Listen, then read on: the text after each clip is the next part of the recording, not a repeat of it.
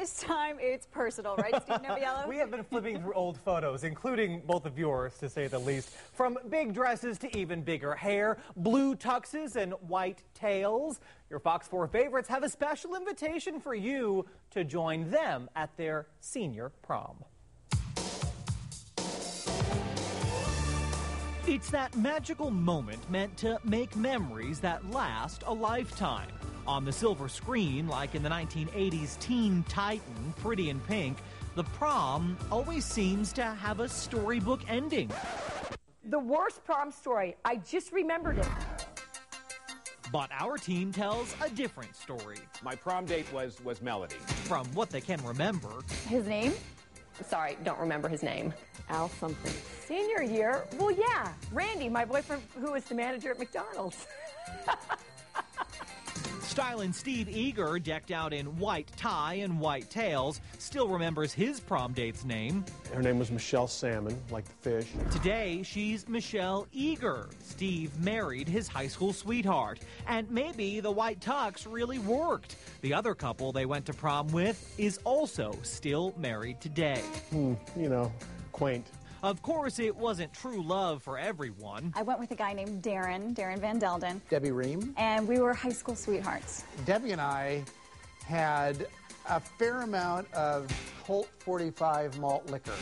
And that was like our third year of dating. It stayed in my system for a while. And then he proceeded to dump me the next year. And then didn't.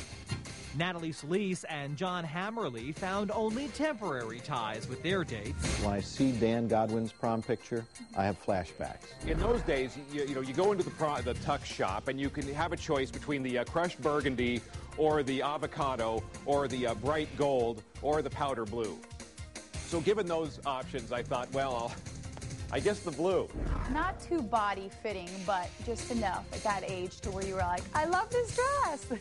It's all about the dress, and I'll tell you this. I wore a gold lame poofy dress to my prom. Who decided that was okay? Mom still maintains to this day that that was a beautiful dress. No, Mom, it wasn't.